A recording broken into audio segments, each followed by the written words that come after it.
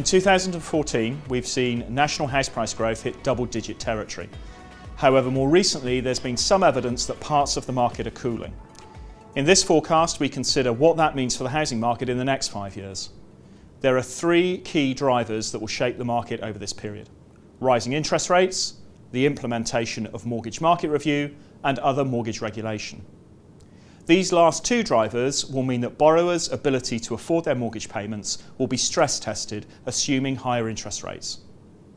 Interest-only mortgages will continue to be very scarce, requiring borrowers to fund capital repayments. Lenders will be limited in their ability to grant high loan-to-value mortgages. These factors have a number of consequences.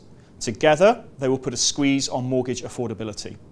Further, they're likely to limit the size of mortgages that borrowers can obtain and mean that the amount of deposit which they need will remain high. That's likely to limit people's ability to get on and trade up the housing ladder.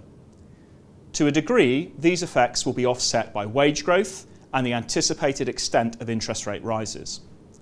Other factors will also have a tempering impact, such as help to buy, increased levels of downsizing, and the greater use of the bank of mum and dad. The outcome of these constraints will be a cap on house price growth and, as importantly, transaction levels, which in turn will drive demand into the private rented sector. In light of all of this, we're forecasting that on average, house prices in the mainstream UK housing market will rise by 19% over the next 5 years, with lead indicators suggesting relatively low growth of just 2% next year. The constraints are likely to have the greatest effect in London, which has seen a prolonged period of relatively strong price growth and so looks most fully valued. We're forecasting growth of just 10% in the capital over 5 years, with no growth in 2015, given recent evidence of a change in sentiment in this market. By contrast, the most capacity for house price growth is in the north of the country.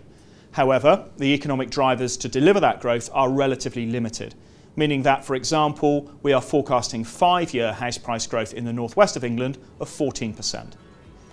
Instead, we think the strongest growth in the next 5 years will be in the southeast of England, where we believe prices will rise by 26% over the next 5 years.